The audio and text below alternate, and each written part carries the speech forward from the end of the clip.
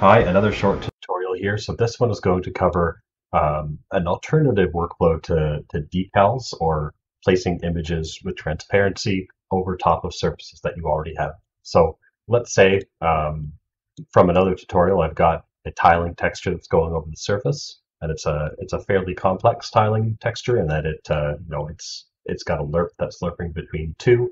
And what I want is to just spray paint something on this wall without having to put a transparent plane in front of it to get that effect. I can do all of that on the material level, and I don't even need to change my tiling textures.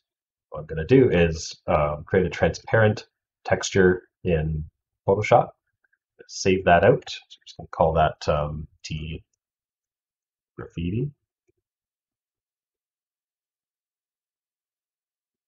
Bring that into Unreal Engine.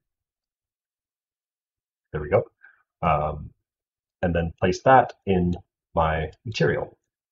So this is appearing all red just because the alpha channel isn't being displayed in the texture sample, but we know it's there, trust me. So to bring this in, very, very easy. We're just going to use a linear interpolate node.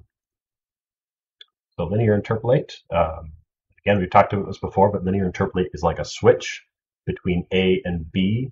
So here's our first thing that we can show, our second thing we can show, and then our alpha is defining how much are we going to blend between the first and the second thing. So I'm going to take the end result of my tiling texture and the color of my piece of graffiti. And then for the alpha, I'm going to use the alpha of the graffiti. So just the alpha of the image, and then throw that into base color. And now what we've got is that transparent texture overlaid perfectly on top, completely flat, with no extra geometry and no extra materials.